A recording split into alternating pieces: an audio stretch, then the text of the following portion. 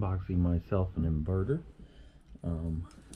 for Dewalt battery. I don't know if you guys watched my other inverter unboxing video, but that's as far as that inverter got. I used it for a week, that way I could do a proper review on it, and I burned it up within a week, only using 160 out of the 200 watts. So I found a new one. It even says it's pure shine, which is even better. Came in this little box, littler than what I thought it would.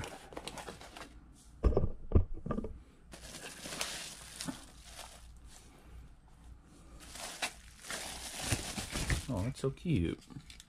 Look how little it is. Nice inverter. Bottom feels plastic, but the rest feels metal. Nice on and off switch, 2 USB ports. That's always upside down for some reason. Wish I could pull that out and put it the other way. It's not really upside down. There is a reason why they're facing this way now. Indicator light, 4 screws. I think the fuse is internal.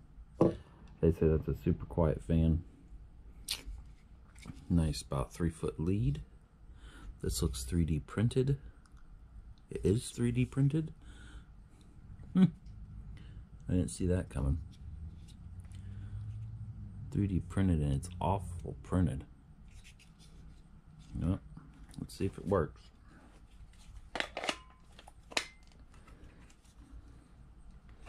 Did it turn on?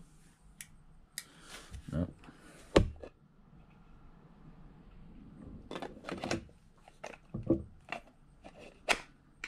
There we go.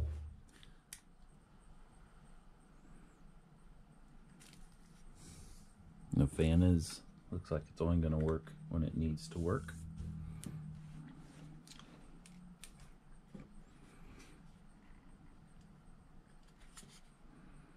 Light comes on. Guess I could put the tester on it, make sure it's putting out a little bit of the right stuff.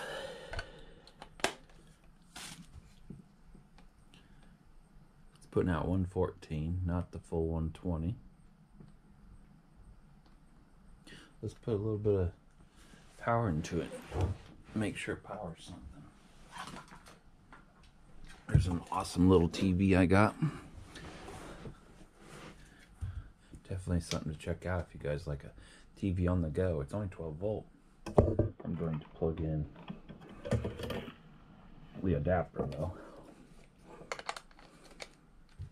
Oh, that's the low. Yeah, it's a little wattage, but it's working. See if the fan kicked on. Nope, no fan. Well, I'll test it out for a week, and then I'll do some testings and make another video. It's handling 6 watts at no problem, but it's supposed to be 200 watts, so should be able to handle about anything. Thanks for watching.